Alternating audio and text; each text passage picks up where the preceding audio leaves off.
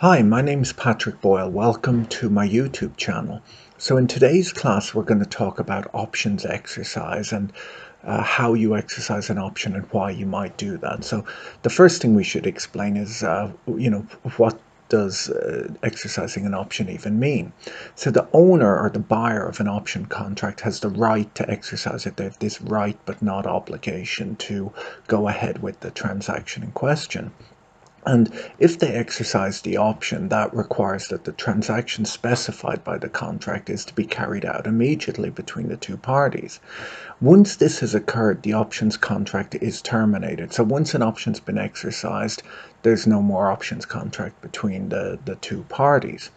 Now, when you exercise a call option, the owner of the option then buys the underlying at the strike price from the seller of that option, while for a put option, the owner or the buyer of the put option sells the underlying to the option seller, again at the strike price. So obviously you're only going to do that if the option is in the money, and I think the last video I shot explains these ideas of in the money, at the money, and out of the money. So the option style as specified in the contract determines when, how, and under what circumstances the options holder can exercise it. And it is, of course, at the discretion of the owner whether and sometimes when to exercise the option. So for a European style option contract, you can only exercise that at the option's expiration date. For American style options, you can exercise at any time up until the option's expiration. For Bermudan style options, you can only exercise on certain specified dates. The options contract will also specify the manner in which the contract is to be settled. So physically settled options require the actual delivery of the underlying, and that could be as simple as delivering 100 shares of stock or involve delivering a commodity such as oil or gold. Cash settled options do not require the actual delivery of the underlying. Instead, the market value at the exercise date of the underlying is compared to the strike price, and the cash difference is paid by the option seller to the owner of the option.